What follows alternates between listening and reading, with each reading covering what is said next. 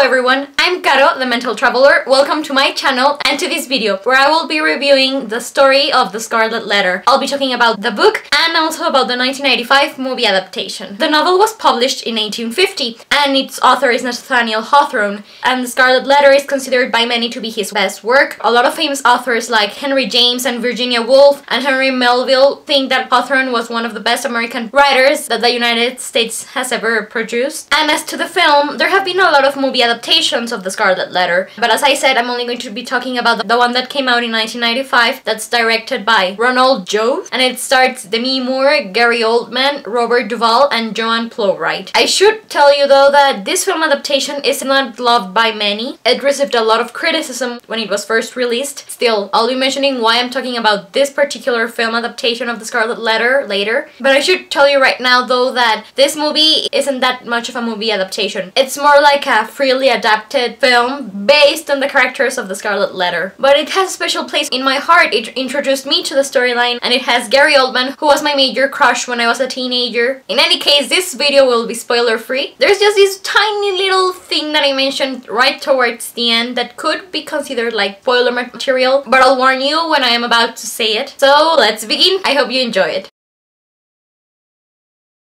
This is a tale of romance and historical fiction set in the 17th century in Boston, Massachusetts. At this particular time, Puritans and other British migrants were settling around the New World, establishing all of these colonies from scratch, and in order to do this, they had to create these really strict laws in an attempt to keep peace among the people. For example, if a woman behaved strangely back then, if she got drunk, she would probably be accused of being a witch. In any case, the story begins when Hester Prynne is released from prison. She's a young, beautiful widow who's had a child outside wedlock, and the town's elders intend to set an example of her so that no other woman commits adultery, and in order to do this, they order her to wear a scarlet letter A that stands for adultery till the end of her days on her clothes. But as to the man who sired Hester's child, she will not reveal his identity because she doesn't want him to be hanged, because since he slept with her when she was a married woman, he will be hanged to set an example to other men who wanna sleep with other people's wives. And the Scarlet Letter covers the first years of Hester's baby's life, and it also shows this sort of flashbacks into the main characters' histories. And the book focuses on the way Hester has to learn to live this lonely life away from society when she begins to wear the Scarlet Letter, sort of brands her as an outcast, because in this process she becomes a different woman. We also learn as the story goes along who the father of Hester's baby is, and we see the way he copes with having his identity hidden from the village, while Hester bears all the shame of the affair that they had. And we also get to meet this elderly physician who has strong links to the main characters and who is not whom he claims to be. In the end, the novel deals with issues like sin, guilt, repentance, atonement, and the strict Puritan society of Boston's early years.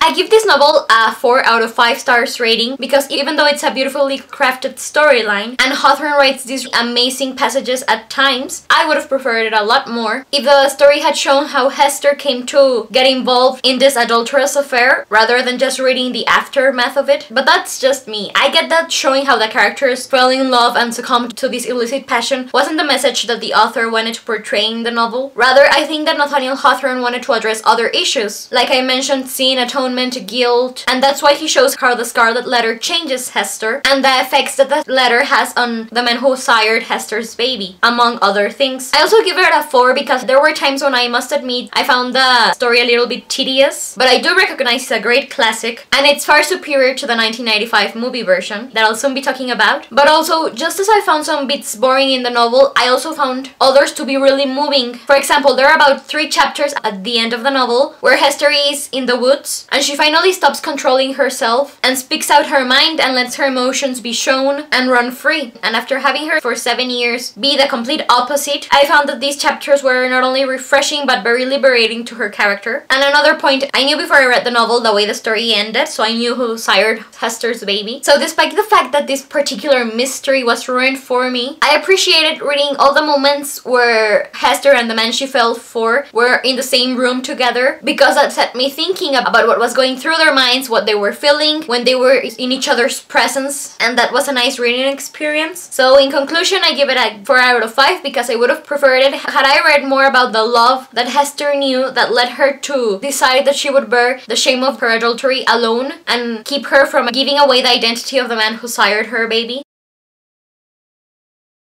As I said earlier, the film was freely adapted from the novel, so there are a lot of differences. First of all, in the movie we do get to see how Hester met the man she falls for, how the two fall in love. So the romantic in me was really happy about that, and the endings are different as well. One of them is a happier ending than the other one. And the main characters are also different. As to the protagonist, Hester, I think I prefer her in the book because the evolution she goes through in the novel is really interesting. Whereas in the film, she is always the same. A likable woman, but her nature doesn't change that much through the experiences that she encounters along the plot. Also, in the book, we get to see Hester standing on her own 2 feet. She works to earn her keep, and the villagers who at first condemned her for her adultery end up sort of appreciating her because they see that she isn't that bad only because she succumbed to an affair. Whereas in the movie, she's always scandalizing everyone. There's even this moment in the film where she is almost raped, so I didn't like the fact that they sort of sexualized her in that manner. And I guess that Hester in the movie is more dependent on men because of her love for the man who fathered her baby. But I can't really be upset about the fact that they didn't show her independence the way the novel portrays it, because the fact that she keeps shocking everyone in the village because she speaks her mind and follows her ideals is also a manifestation of independence. But as to the suffocating society that is portrayed in the story of the Scarlet Letter, I preferred it in the film than in the book. In the film they go into way more details as to dealings of the Puritans with the Native Americans and the way they dealt with women whom they considered to be witches. Whereas in the novel, I think that Nathaniel Hawthrone sort of glosses over what was really happening in the town while the story takes place.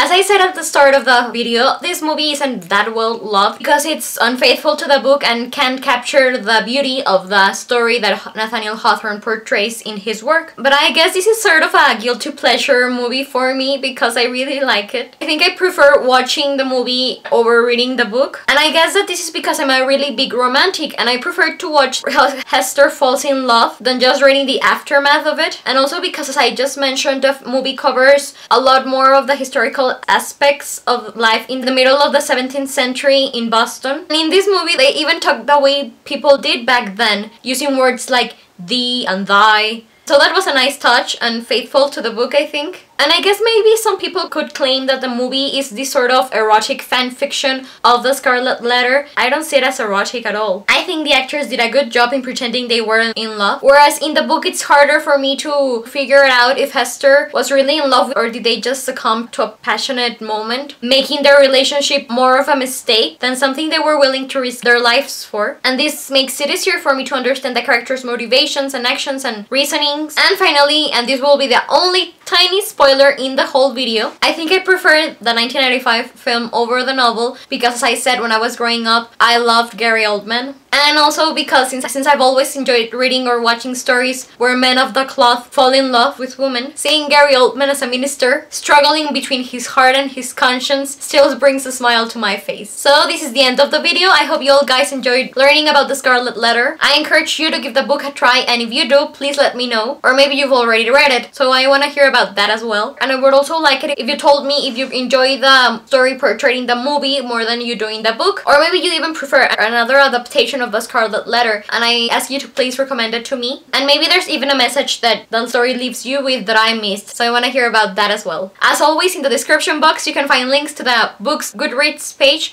and links to the movie's trailer and IMDb page. I hope you're all doing great, and I'll be seeing you soon. I'm Kara, the Mental Traveler. Goodbye.